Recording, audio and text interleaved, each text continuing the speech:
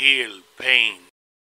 Heel pain is very common with several common causes. It is important to make the correct diagnosis so the appropriate treatment will be provided to the patient.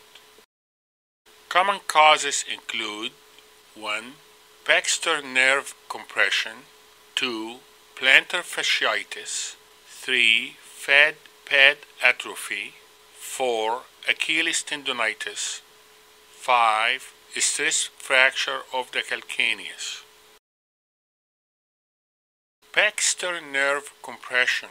It is the first branch of the lateral plantar nerve, which is the division of the posterior tibial nerve. This nerve becomes entrapped in the medial heel. This entrapment will result in heel pain, paresthesia, abnormal sensation on the plantar aspect, and medial heel tenderness. Sprinters, dancers, and gymnasts have a well-developed abductor hallucis muscle which will compress the nerve when the athletes are frequently on their toes. Treatment includes heel stretching exercises, non-steroidal anti-inflammatory medication, orthosis, or surgery to decompress the nerve at the fascia between the abductor hallucis and the quadratus. Plantar fasciitis is irritation and the swelling of the thick fibrous band at the bottom of the foot. The fascia become inflamed, painful, and making walking more difficult. Plantar fasciitis is most severe in the morning when the patients first stand on their feet. Stretching exercises or walking often help in relieving the painful tightening associated with plantar fasciitis.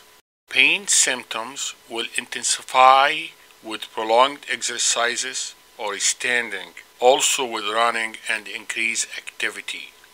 You also find the medial calcaneal tuberosity tenderness and the tight heel cord. Treatment includes the anti-inflammatory medication, heel cord stretching, shoe inserts, and rarely surgery.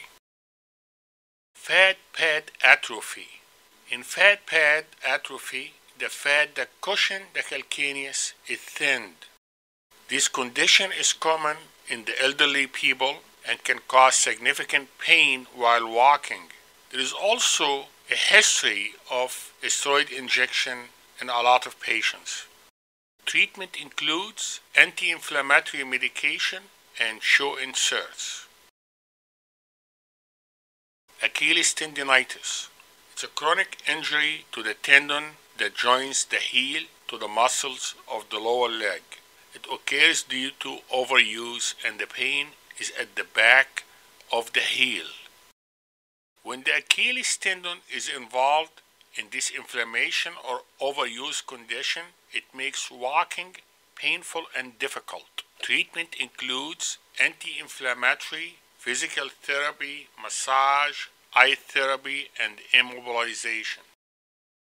Stress fractures. Stress fracture of the calcaneus can occur due to overuse injuries.